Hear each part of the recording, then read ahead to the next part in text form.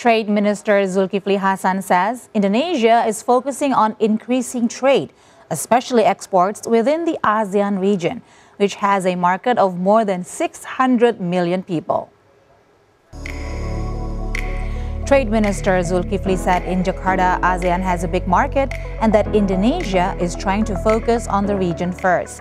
He added ASEAN has a regional comprehensive economic partnership or free trade agreement, which involves the 10 member countries of the association.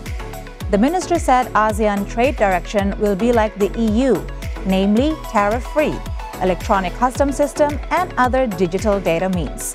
Zulkifli also said ASEAN will unite in terms of trade and that trade agreements are a fast route to accelerate economic growth in the region.